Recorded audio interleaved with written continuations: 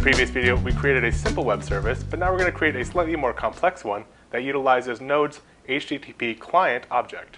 So in this project, we're going to create a rudimentary HTTP proxy server using Node.js.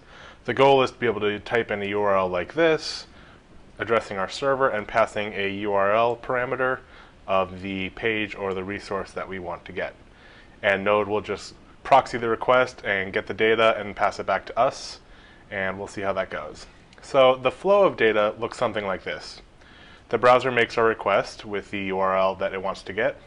Our Node server gets the request and then creates its own client to go out to the remote server that we're requesting and make that request. Then the remote server will send back some headers, and our server will send our headers back to the browser. And then after that, any number of times data will be sent over, and we'll just send the data from the server back to the browser. So we're not doing nothing more than just passing data back to the browser a whole bunch of times. And then finally, the remote proxy connection will end, and then we'll end our connection. Now the benefit here is that the code is only running for short bursts. So the code for this particular request is only running to get the request and send out the immediate request. And then when the headers come in, then the code fires up again, and the headers get sent.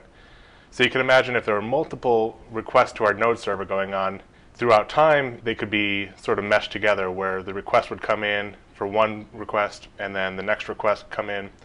And so we don't have to wait for this whole process to complete for one request before we can handle the next one.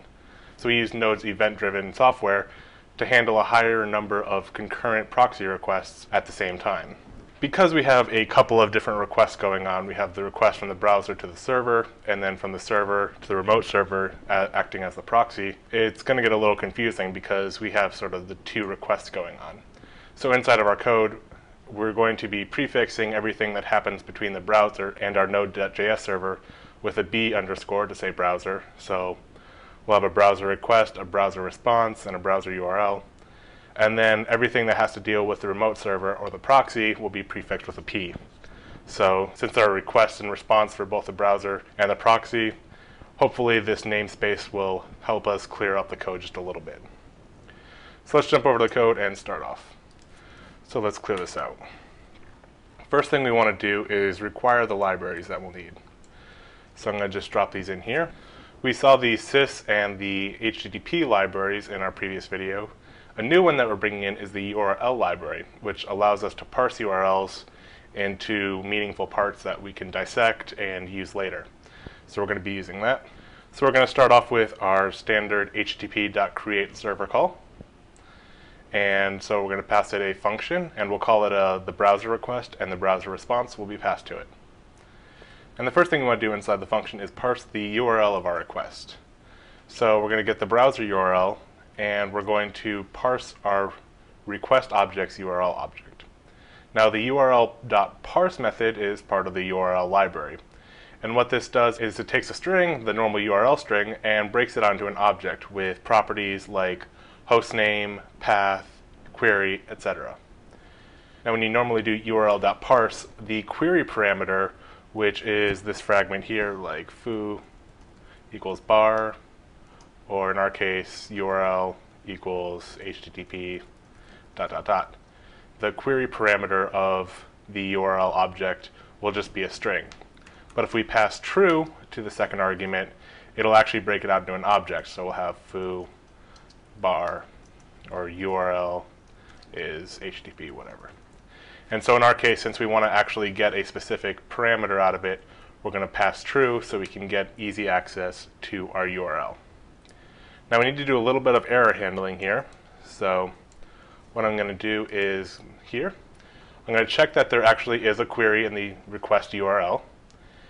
And if there's not a query, and that query string doesn't contain a URL parameter, we're going to go ahead and stop this request with not found. And that's just a function we're going to write real quick, which allows us to sort of isolate the code for sending a 404 response. So let's just put this here. So our special not found function will take a response object, it'll write out a 404 header, and give it a little bit of text describing the error. And since we return, we won't execute the code below it, so hopefully we won't get any errors. So So we have our browser URL object, of which we'll be able to get the URL parameter that the user passes to it. So we're going to do that right now, and we're going to actually get this URL.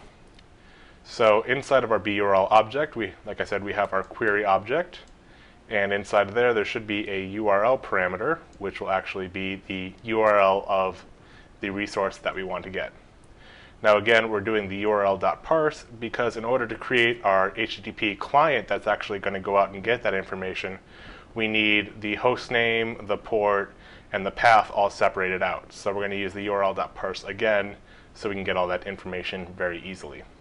You notice I didn't pass true because I don't really care about what the actual parameters are on the proxy URL. We only really care about the major parts like the host name and the path. So now that we have our URL that we want to target, we're going to create an HTTP client, and this object will be what goes out and actually retrieves the information from the remote host. So let's bring this up on the page just a little bit. So we're going to create our proxy client, and we're going to do that by calling http.createClient. Now this takes two arguments, a port number and a host name of the server that we want to contact. In our case, our proxy URL object may or may not have a port property. If the URL contained a :3000, for instance, then it would have a port. If it didn't, then it wouldn't have a port property, so we would have to have it default to 80, which is the sensible default. Then we're going to pass it the hostname attribute of the proxy URL. And so this would be, in our case, something like twitter.com or any other hostname.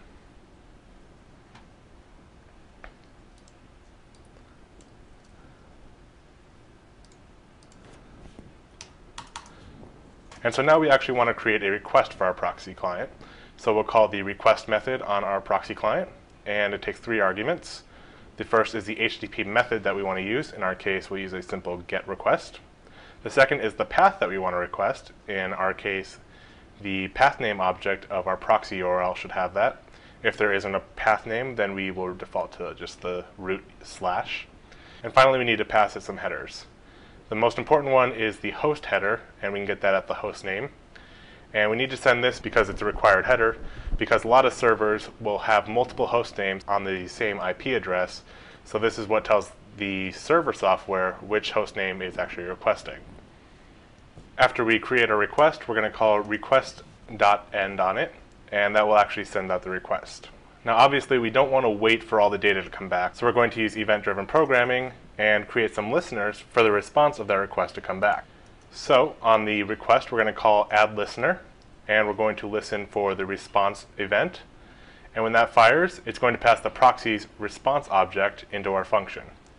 So this response callback will be called when we get the actual headers for our information. So the first thing we want to do is pass the headers along to the browser.